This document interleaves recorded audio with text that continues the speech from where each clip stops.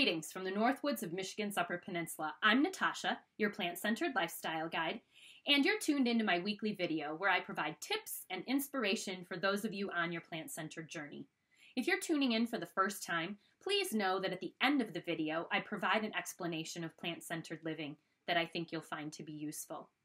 Today's topic is don't drink your calories. This is often a topic that people don't even really think about. When you've made the transition to a plant-centered lifestyle, you're focusing on things like not using added oil in the meal prep that you're doing. You might be eating more whole foods. You're eating less processed packaged foods. You're feeling better. Things are going well. You're excited. But there's something that's just not quite right. Maybe it's that you're not shedding some of those pounds like you thought you might when you adopted a plant-centered lifestyle. Or perhaps you are still feeling aches and pains. Some fuzzy thinking is going on.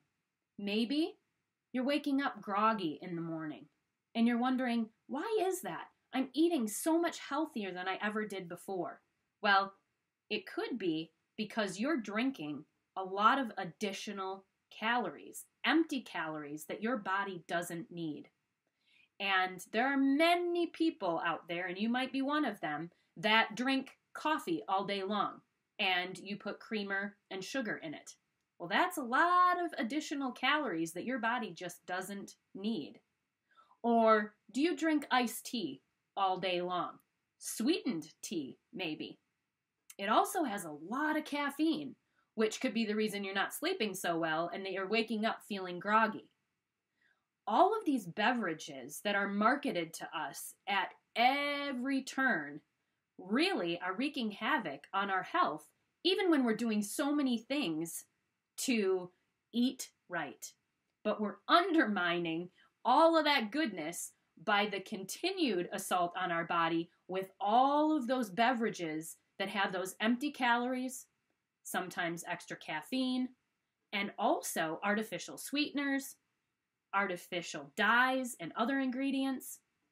So let's take a look at what many of you might be drinking throughout the day and focus on what you can do instead. And what you can do instead is drink water. Okay, well that sounds kind of boring, but I can tell you that for me personally, I also am not a big water drinker. So what do?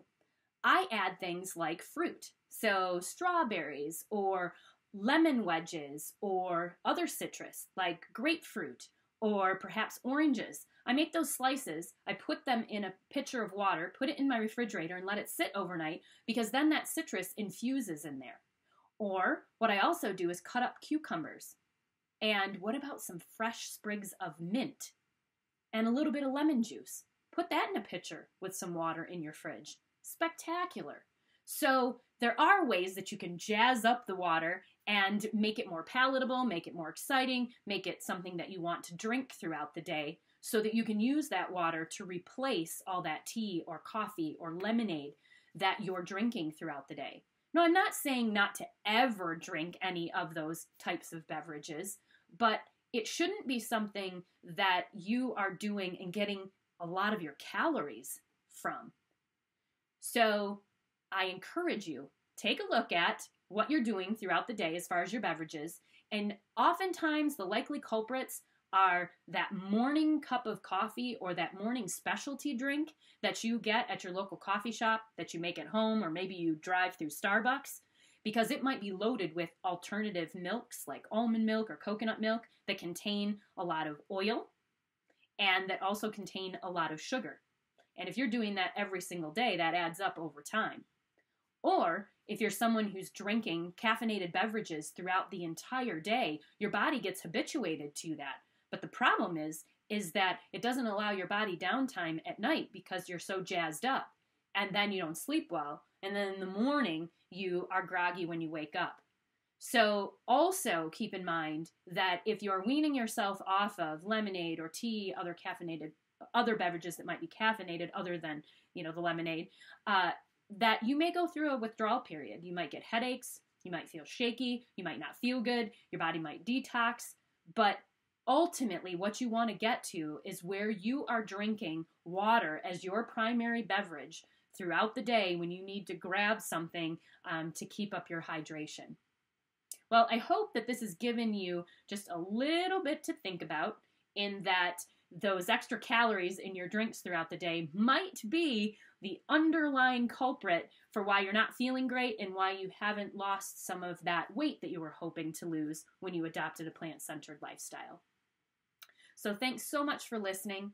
Have a great week. Take care, and I'll talk to you soon.